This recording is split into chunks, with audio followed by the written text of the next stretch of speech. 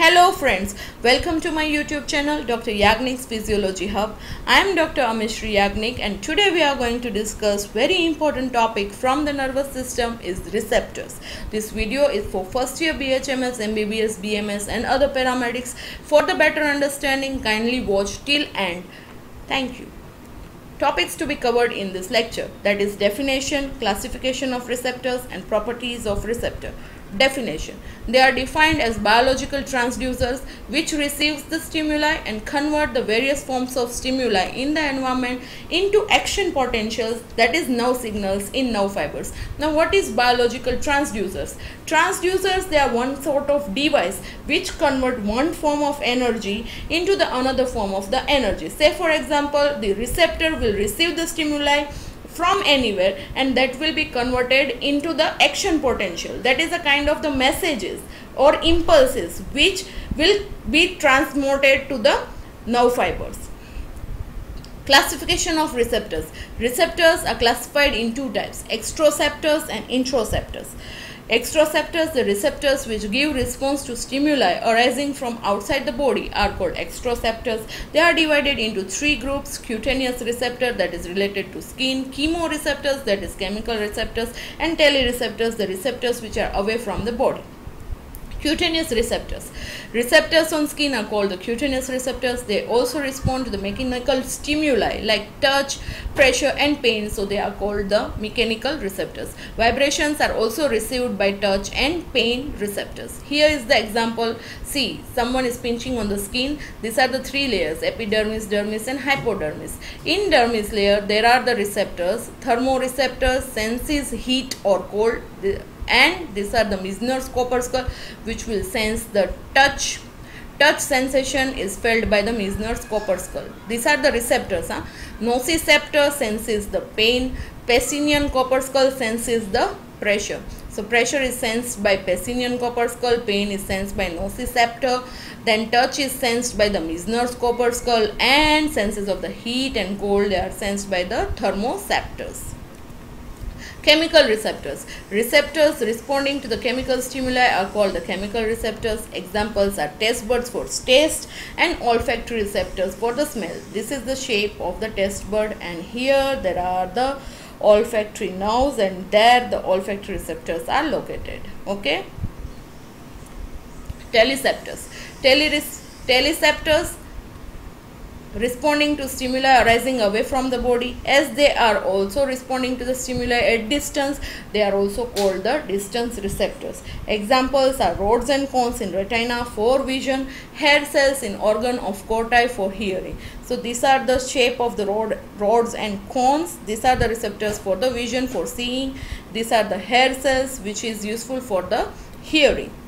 Interoceptors. Receptors responding to the stimuli arising from within the body are called interoceptors. Interoceptors are of two types: visceroceptors, receptors located in the viscera, that is organ, are called the visceroceptors. For example, baroreceptors in blood vessel, stretch receptors in heart, osmoreceptors in urinary tract and brain, and chemoreceptors in GI tract. Proprioceptors.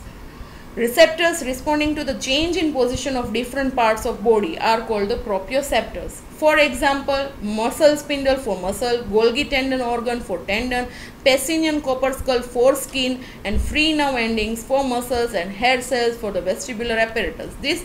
What is the proprioceptors? So any change in the body which will be responded. Okay. If there is any change in the position of the body, like you are standing and then you are sitting, this change in the position which it will be received by the proprioceptors.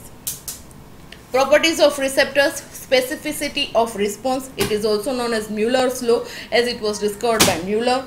Specific sensation will respond to specific type of receptor only. For example, pain sensation will respond to pain receptor. Temperature receptor will respond to the temperature receptor only. So that is known as the specificity of the response. Adaptation, sensory adaptation.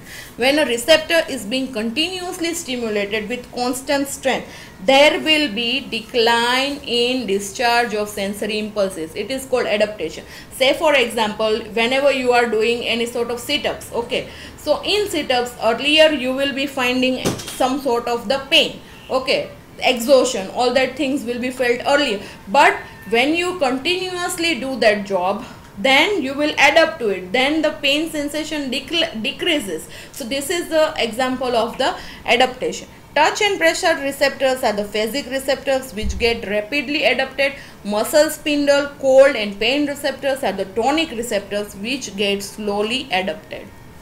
Response to increase in strength of stimulus. Now if you want to double the strength of response to stimulus, then the strength of stimuli must increase by 100 times. Now say for example, if any of the response to the stimuli is to be increased, then the stimulation should be very strong and it should be 100 times stronger than the response you are expecting. Okay, so that is the response to increase in strength of stimuli. Now another property is the sensory transduction. Transduction means conversion of one form of energy to another.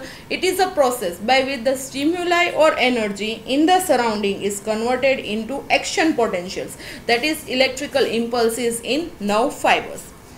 Depending on type of receptor, touch receptor convert mechanical energy into action potential in the sensory nerve fibers, and chemoreceptors converts chemical energy into sensory nerve fibers. So any sort of the receptor, by receiving stimuli, that stimuli or that energy has to be converted into the form of the action potential. Then and only then that will be further propagated to the nerve fibers. Okay.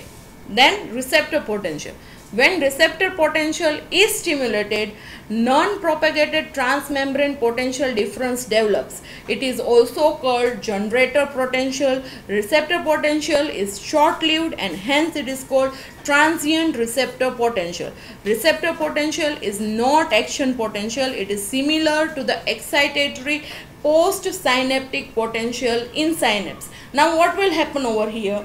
See, say for example over here, all the exchanges of the ion will take place, okay, but that response will remain on the surface itself. It will not propagate, means it will not move from one place to another place. It will remain local. So therefore, this is known as the generator potential. That's why it is known as the generator potential, and they are usually short-lived. Okay, and you will understand about the excitatory post-synaptic potential when we will study synapse in detail. Thank you. Please do like, share, subscribe, comment, and if there are any queries, please mention in the comment box.